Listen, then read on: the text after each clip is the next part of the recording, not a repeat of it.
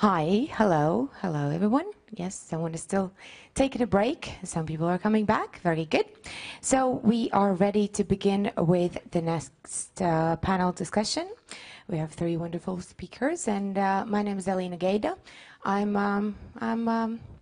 a friend, a friend of LGBT community, and yeah. So,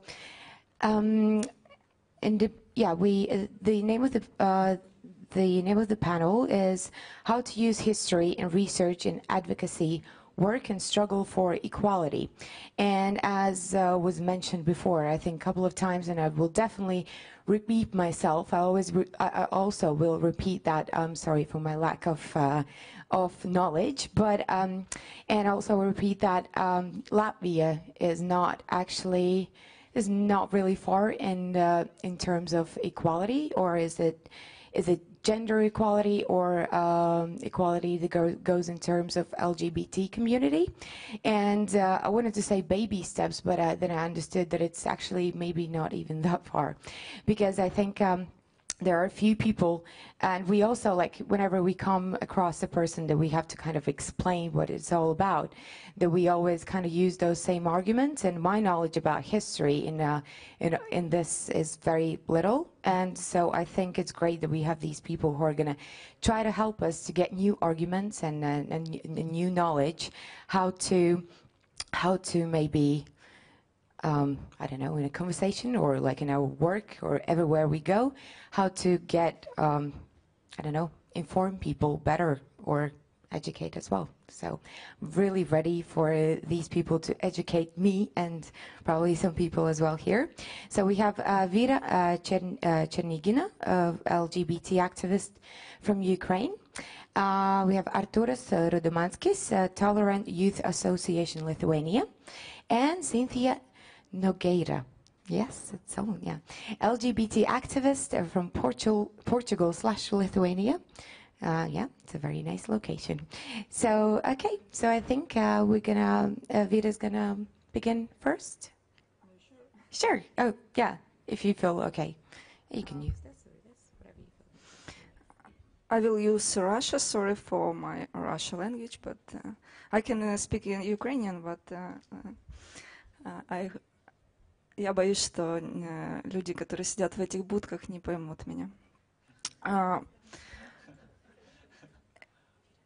Я Вера, я занимаюсь ЛГБТ-активизмом в Украине более 10 лет, и в основном это активизм лесбийский, но в последние годы я работаю и с ЛГБТ-сообществом напрямую, и в Киев-Прайде в этом движении. И для меня очень важно сейчас представлять и Киев-Прайд, и ЛГБТ, скажем так, движение из Украины. По поводу исторических каких-то уже фактов, которые мы можем применять для развития ЛГБТ-движения в Украине, тут сложно сказать, потому что задокументированных каких-то вещей в книгах или в каких-то сборниках, их на самом деле мало. А все почему? Мы имели такое, ну, как вы знаете, постсоветские страны имели опыт тоталитарного режима, эти много-много лет, которые на выхлопе, на выходе у нас была такая ситуация, что трансгендеров у нас не было, трансвеститы, они были демонизированы или патологизированы, а лесбиянок лечили, геев сажали. Это основная идея, которая пришла к нам даже с тем, что Украина была первой страной, которая отменила уголовное преследование за статью за мужеложество, 121. Тем не менее, та, скажем так, субкультура, которая формировалась во время советского периода, она не была готова к тому, чтобы действовать, и не была готова к тому, чтобы выйти и говорить: да, мы геи, лесбиянки, вот они мы, и мы гордимся этим. Поэтому вот этот период, он как бы, скажем так, немножко застопорил то движение, которое могло было бы быть. А что было дальше? это были, скажем так, ВИЧ-сервисные организации, которые работали для противодействия ВИЧ. И, возможно, тут есть один нюанс и отличие с моим коллегой из России, это то, что у нас были вичевские деньги, грубо говоря, а у России были деньги правозащитных организаций. То есть это повлияло на то, что мы не сразу стали говорить о правах человека. Я тороплюсь. Мы стали говорить о том, что вот у нас есть проблема с ВИЧ, люди стали ассоциировать геев с этой эпидемией, и то есть нам еще в последующем приходится выходить из этого, скажем так, стереотипа, что все геи больны на ВИЧ. И тут же я хотела бы отметить, для лесбийского движения в Украине тоже была проблема, что зашли ВИЧ-деньги, ну то есть, грубо говоря, не зашли, их нужно было, вы все понимаете, там освоить, написать заявку и реализовать проект. То есть это огромная работа, но возможность взять какое-то финансирование для развития ЛГБТ было вот только вот это направление, что очень плохо повлияло на лесбийское движение в том смысле, что, ну, как в принципе женщины не имели секса во время тоталитарного режима или до этого, то женщины не могли, собственно, заразиться ВИЧ. Поэтому как-то мы как выкарабкивались из того, что было, и использовали те ресурсы, которые есть, и поэтому видимость лесбийского сообщества, она была незначительной. Я не могу сказать, что какие-то еще исторические факты в Украине влияли на развитие ЛГБТ дальше. Могу сказать, что у нас был прекрасный опыт европейских стран и американских стран, и нам ничего не оставалось делать, как пытаться перенимать их уже наработанную схему и интегрировать ее в свои реалии. Но это было не очень заметно, и видимость ЛГБТ была слабенькой, до двух моментов важных в Украине, которые произошли. Это революции, это оранжевая революция и революция достоинства, которая была у нас в 2014 году. Вот эти два исторических момента очень сильно, скажем так, пнули, если это можно перевести, ЛГБТ-сообщество, и не просто самим фактом, что произошло изменение какого-то режима, а то, что на волне этих революций появилось осознанных гражданских людей, которые занимались гражданской позицией, всякими движениями. И вот они, начиная свою работу, там, я не знаю, вплоть до того, как в подъезде должно все выглядеть, заканчивая верхушкой власти, они дали нам понять, что пора бороться, ну, что вот люди вокруг борются, а мы, ну, типа, не боремся. Вот. И как бы это было мотивацией для нас тоже. Это с одной стороны. С другой стороны, эти революции дали такой, ну, как бы, и национализировали ЛГБТ тоже. То есть мы поняли, что мы находимся в Украине, что Украина — это та страна, в которой нужно развивать ЛГБТ, и что мы гордимся тем, что мы люди, мы украинцы, которые и ЛГБТ тоже, и там, как, болеем за права человека. Но с другой стороны у нас появляется такая полярная, другая сторона медали всего этого. Это национализировались и праворадикальные группы, которые стали очень большой проблемой для развития ЛГБТ, для видимости ЛГБТ в обществе, потому что, выходя из шкафа, выходим не только мы, а выходят еще праворадикально настроенные группы, которые готовы давать серьезный отпор. Это про две таких: постсоветскую действительность и постреволюционную. Что еще я хотела сказать? Вот какова тенденция на сейчас? Мы имеем, как вы знаете, у нас в этом году и позапрошлом были довольно успешные марши, которые собирали, вот последний марш собрал 3000 человек. И для нас это успех, и на следующий марш мы планируем провести в рамках 5000. Это, исходя из истории прайдов, это где-то около 10-15% из всей массы прайд-движения в мире. То есть мы за 4 года маршей мы сделали большой прыжок в развитии этого движения и видимости ЛГБТ.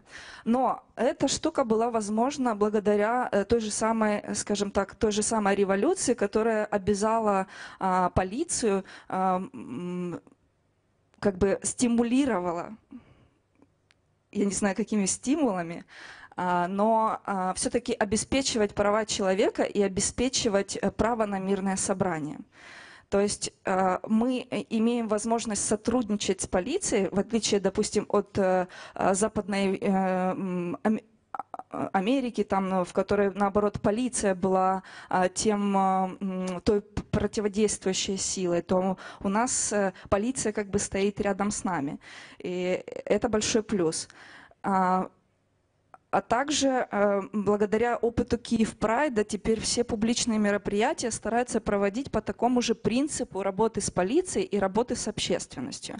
И это имеет результаты. И если в моем городе 17 мая, в День противодействия гомофобии, мы получили такой опасный сигнал, и наша акция была кроваво разогнана, то уже через полгода и город, и ЛГБТ, и люди, которые видят, что это несправедливо, они подготовились к другой акции, которая прошла по всем правилам Киев Прайда. И у нас была успешная, безопасная акция на 11 числа, День камин-аута. Вот. Еще один важный момент, то, что СМИ начали тоже, скажем так, быть людьми, может быть, и стали адекватно освещать ЛГБТ в разных сюжетах, не приписывая там слово «гомосексуалист», если вы знаете, в чем отличие, а уже правильно используя термины. Это тоже как бы тот же ком, который пошел от того, что появилась активная гражданская позиция, ЛГБТ начала двигаться, полиция стала сотрудничать, СМИ стала реагировать на то, что лучше сказать хорошо, лучше сказать правду, чем опять нагнетать вот этот вот геи вышли в розовых шортах или в кожаных трусах. Вот.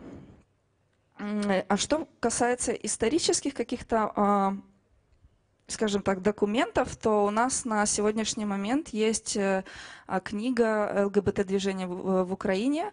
Она вышла совсем недавно, в 2014, по-моему, году. А также у нас есть, я этим горжусь, что в моем городе есть такой гендерный музей, единственный в Украине и первый в Украине, который имеет в себе очень много экспонатов, в том числе и не только женской истории, а еще о правах человека, о правах женщин и правах лесбиянок. Вот. И также у нас есть еще такая книжка «Быть лесбиянкой в Украине», очень странная, но она говорит о том, как жили лесбиянки в период 2008-2010, когда вот это был застой и не было вот этих вот жестких волнений, то есть описывали жизнь лесбийскую. Вот. И я чем-то хотела закончить, но думаю, что у нас хорошие... Вот, я хотела сказать еще, что Украина, благодаря вот этим фактам этих двух революций, она выбивается то есть становится уникальной и с уникальным опытом ЛГБТ-движения от других постсоветских стран, потому что мы использовали этот опыт революции, мы использовали эту, скажем так, возможность, и я думаю, что мне бы хотелось, чтобы Украина была тоже не одна из последних стран, а одна из первых стран, в которых мы таки будем гордиться своей идентичностью и выходить на марши и наконец-то праздновать, а не бороться. Вот, спасибо.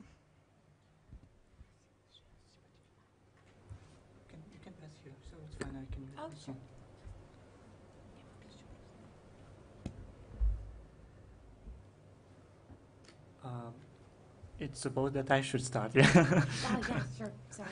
Okay, fine. Well, before I was getting ready for this panel discussion, actually I looked to the history, which is actually, I would like to admit that it's very important for the community to look back what is achieved, where we are now, and how to get further.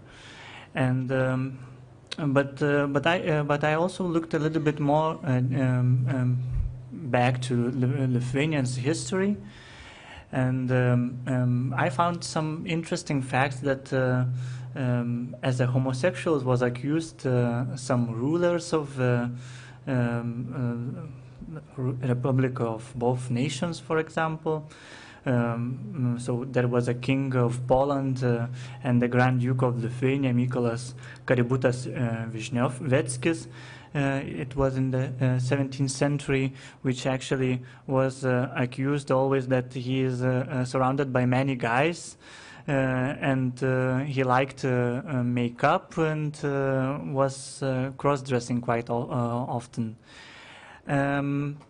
Same was accused the ruler of the Republic of both nations, Vladislavas Vaza, which was also in the 17th century.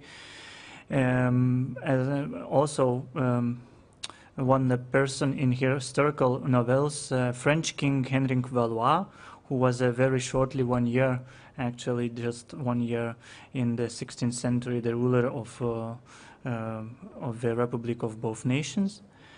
And also the Stanislavas Augustas Poniatovskis, because there was kind of like rumors that he has a kind of like relationships with ambassador of England, and there were many other rumors as well. And then when we were coming back actually to the 20th century, I would like to mention that actually it was very, Lithuanian history was very connected with what was going around, because the country was many times ruled by different leaders and from different nations.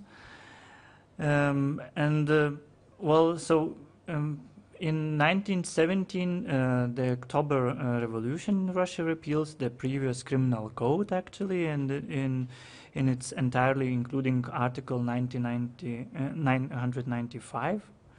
And I found the fact that leaders from that time boast that homosexual relationships and heterosexual relationships are treated the same by the law. So that means that a little bit later, in 1922, a new criminal code were introduced in Soviet Union, and which decriminalized homosexual acts. But then again was criminalized by Stalin in 1933. So and since that time until independence of Lithuania in 1991. It was criminalized, and actually even if we became independent in 1991, it was not, that article was not replaced, and it was replaced actually only and decriminalized only in 1993 when Lithuania joined the Council of Europe and ratified the convention.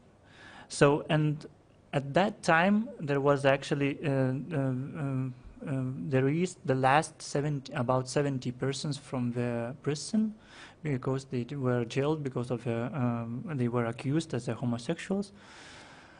But so I picked those facts. I found those facts actually in some books and in the internet. But if we would look to the clear, very structured history of LGBT community, I couldn't find any books or articles which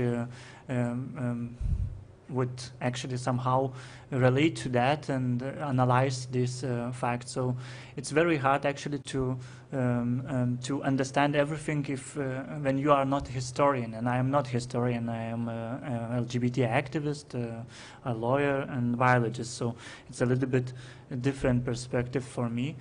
But at the same time, it's very important actually to know these facts, because later you are also constructing your activities, because the history a little bit, maybe not a little bit, but it's also gives some backgrounds what you can achieve.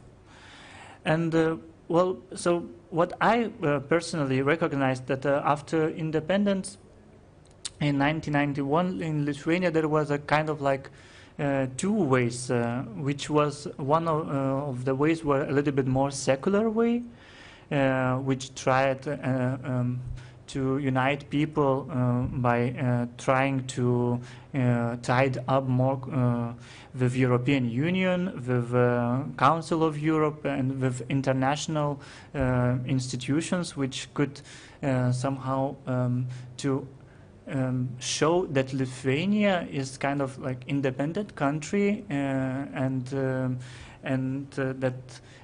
it was kind of like opposition as well to the previous Soviet Union where we were for half of the century.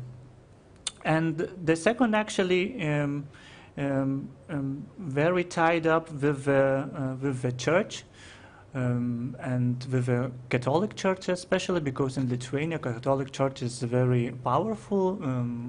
More than 80% says that of Lithuanian society says that they are Catholics, and that way actually, because the church was one of those opposing to the Soviet period structures, so it was like it was like because of opposing, but at the same time they choose a very strange narrative to actually to boost the ideas which they want to actually to show. And actually I found a very interesting comment made by Anglican Church Canterbury Archbishop advisor Alan Murray, which said that and it's very fit to Lithuanian context, that traditional values actually he said that is used in an opposite way as it should be, because it's supposed to be like love, empathy, compassion, hope, pity, but now traditional values tied up with the traditional families, which is very political actually, and not and artificial completely actually. And it's actually that narrative is used to oppose to your actually to what actually European Union propose, human rights, freedom, and against those values actually. And when you have such a just a small details from the history, you don't have a very clear perspective and understandings of that, it's very hard actually to find who is the player now in nowadays in the independent Lithuania.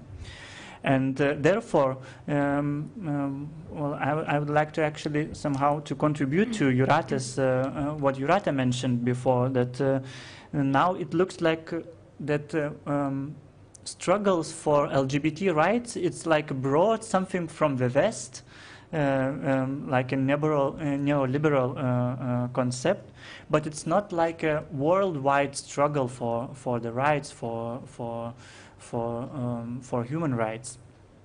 And and now when we look actually what we are like doing in Lithuania when we are fighting for LGBT rights in our communities, and when we are going to talk with young people, for example, we are talking about Stonewall, we are talking about Harvey Milk, and we are explaining that it was a huge struggles, and it continued along, and it's still we have a very tight relations, especially with Harvey Milk, because Harvey Milk grandparents moved from Lithuania, so we try to shift that connections, to show that those connections, that people could a little bit find kind of empathy to those things what Harvey Milk achieved actually during his life, and what other political players and community members they developed actually. But those stories from abroad, I would say that nowadays for the youth generations, they are not understand that as a kind of like a struggle, and they couldn't, and it's very hard actually them to get from their kind of solidarity in a new struggle, because it's a long-term process, and it's like always continuing, and therefore it's because they cannot find those details, so it's very hard to explain sometimes that, for example, when we are trying to get in European Union in 2004, people were some people who were working at the Ministry of Foreign Affairs.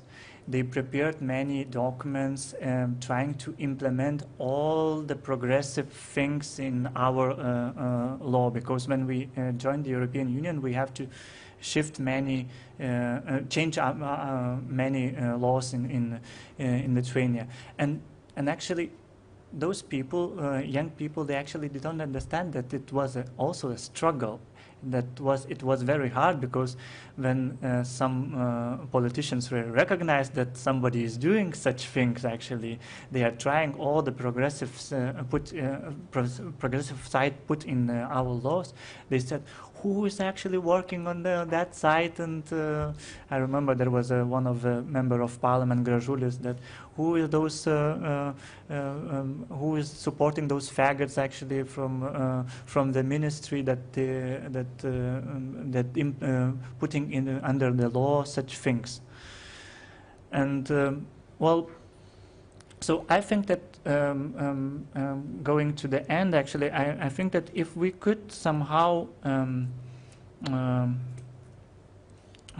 make or all those Baltic states or the Eastern European side, we somehow to tie it up all what we experience here, and if it would be possible to have a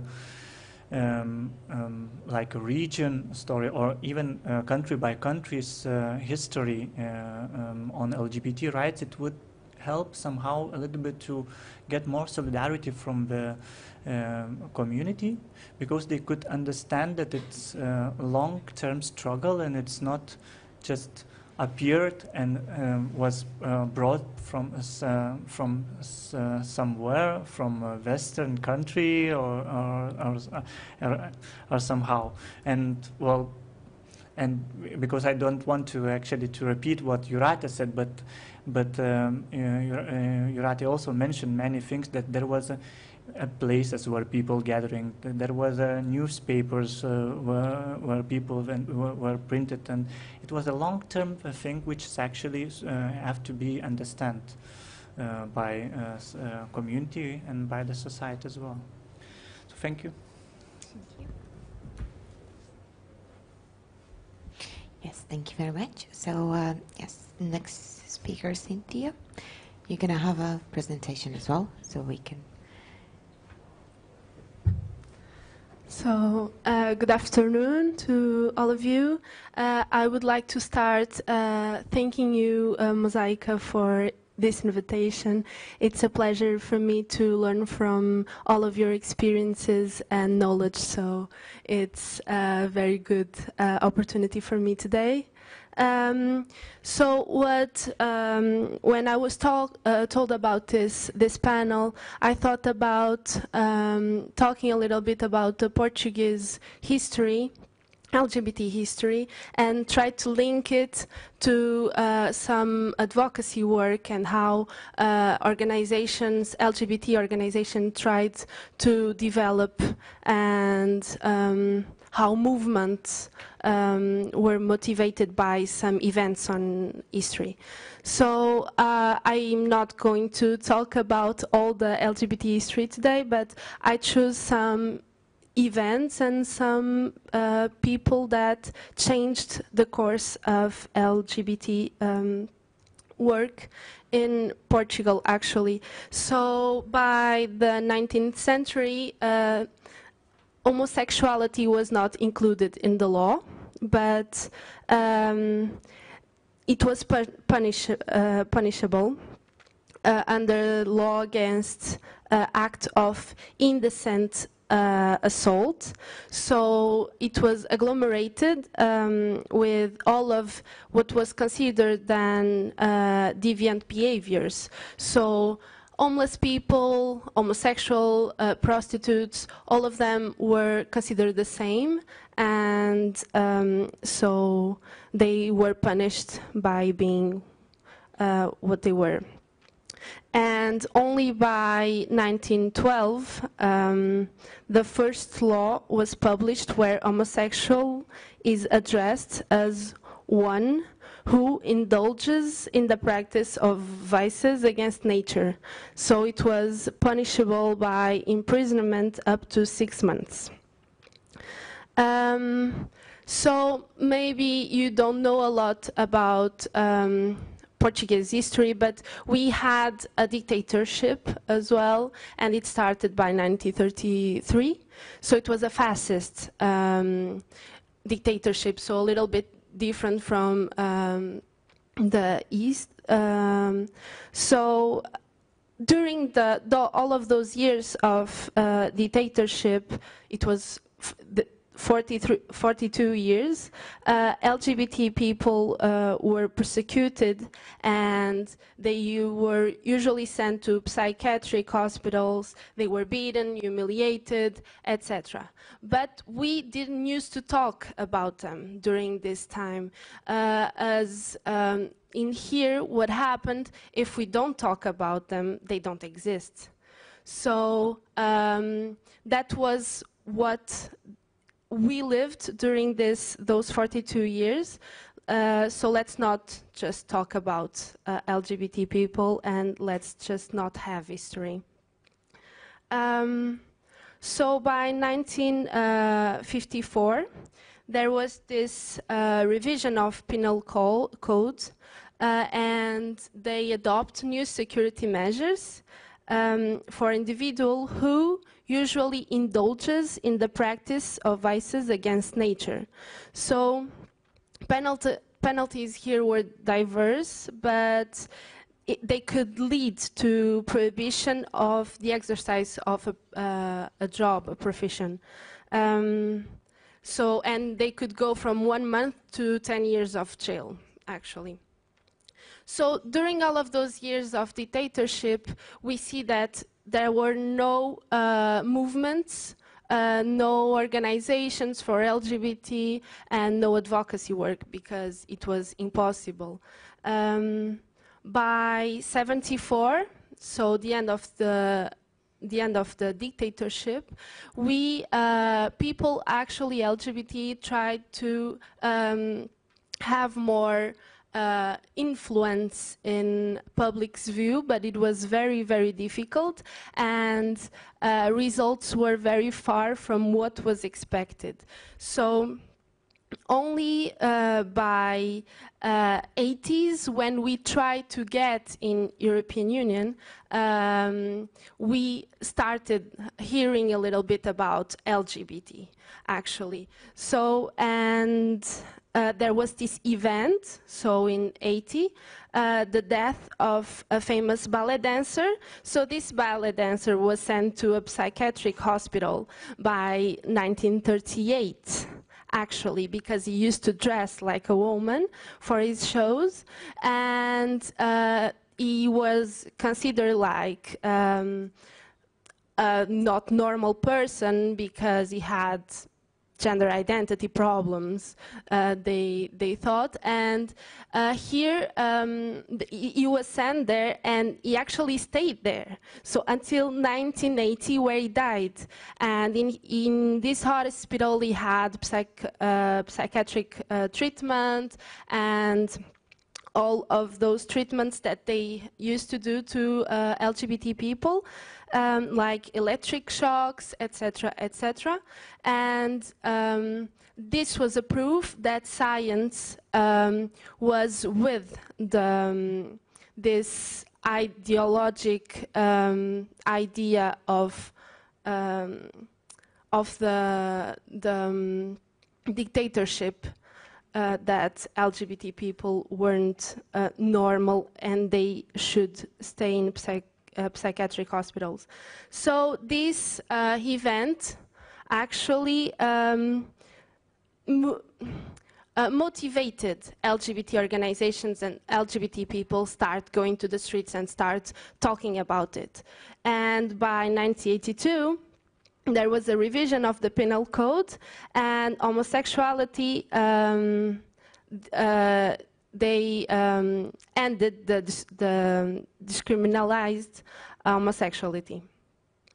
So, but this law wasn't that perfect back then, because they were still considered that it was indecent assault when it was practiced between adult and a minor. So there was this difference between the age of consent for heterosexual and homosexual. If you were homosexual, the consent age was 16 years old, and if you were heterosexual, actually it was 14 years old. And this law only was changed back 2007. So, as I told, this movement, this LGBT movement, didn't really, it was really felt on the street until some years after the end of the dictatorship, and the 90s actually changed this panorama. So, by the 90s, more consistent voices began to emerge in the Portuguese gay and lesbian advocacy work. And why does it happen? It happens as in Ukraine, I believe, because of the HIV, the AIDS. So the emergency of this illness made that some people gathered in order to fight against this illness. So after that, after trying to fight against it, LGBT organizations were actually created officially because there was this need to combat this idea that HIV it's directly linked to LGBT people. So we wanted to stop having this direct link, and that's why those organizations were created. They were motivated by this event. So by 2004, sexual orientation as non-discrimination factor is included in the Constitution. So only by 2004. With all of the progress and the work of LGBT organizations. But by 2006, and this is an event that I actually remember and that motivated my advocacy work as well. So Gisberta was a Brazilian immigrant, transgender, HIV positive, drug addict, prostitute, and homeless.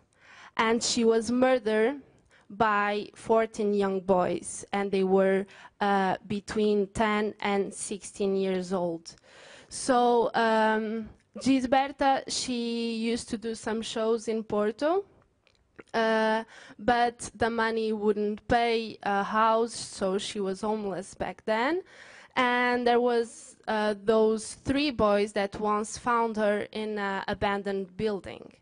And they started talking to her and asking her questions, and they were actually they empathized with her and the fact that she lived with all of those problems, and they started cooking for her and taking care of her a little bit until they decided to talk in school about this person, about the situation and the fact that she was living in this abandoned building. And what happened is that those 3 boys that used to take care of Gisberta, plus 11 other, started going there to make fun of her. And not only making fun of her, but actually beating her and torturing her, and they were a lot, and she was suffering from HIV disease, and back then she was poor, she couldn't do much, and this situation went for like 3 or 4 days. They used just go after school, they would go there and they would beat her and they would torture her, etc., etc., until they killed her, actually. And by the end, she was dead, and she was found alone because one of the boys couldn't stand it anymore, and he would talk to his teacher at school, telling all the story. So the day after she was found dead, media talked a little bit about this situation, but not showing pictures of this person, calling her by her man's name, saying that she was transgender, saying that she was HIV positive. So this media situation actually was a motive for LGBT people to start going to the street and talk about it, and to denounce how people see those kind of crimes, because the crimes were not that big because she was a transgender. Crime was not that big because she was homeless. Crime was not that big because she was immigrant, etc., etc. So this actually changed a little bit, big, actually, the LGBT advocacy work in Portugal, and this person became an icon for LGBT people. And every year since this event, Gisberta is talked about in the Pride Parade. So I think this is the most important historical event for us. By 2010, there was the law allowing civil marriage between individuals of the same sex. And by 2015, the parliament approves adoption of children by same-sex couples. So I do believe that history counts, because in Portugal there was a big difference between how advocacy work used to be during the dictatorship and how advocacy work is right now. So those events, those situations that make our history made that people like me, activists, but people started to fight against stereotypes, people start to fight and struggle for equality. And okay, I think I told everything about the Portuguese situation. Actually, I'm not going to talk about the Lithuanian because we already heard, but I wanted to just say a small extra. Last week, actually, we had the presence of Tony Fenwick of Schools Out, and Bill Schiller from Tulipak from UK, and they came to Lithuania talking about LGBT month history. That is something that is happening for a decade in UK and that they are trying to implement in Baltic states. And it's actually very interesting that 1 week after I'm here and we are talking about history. And we actually gathered in Lithuania in LGL organization, and what we discussed and the conclusions that we arrived is that there is this lack of history that needs to be filled, because the fact there is no history, that no one is actually trying to research about it, it makes that people don't have identity by the past. And this person, Bill Schiller from UK, he was actually talking that for 1 month in UK, since 1 decade, they are only talking about history LGBT. And they are doing a lot of researches, and I think it would be a very good idea to implement in here, maybe try to do it in Lithuania, find someone that could actually do it. Thank you very much. Yes, unfortunately, we have ran out of time, so I guess we don't have any time for the questions. But I think we can give a great round of applause again for the panelists, and I hope you're going to continue with your great work. Thank you. I definitely learned a lot, and I think other people as well. So, yeah, thank you. Thank you very much. And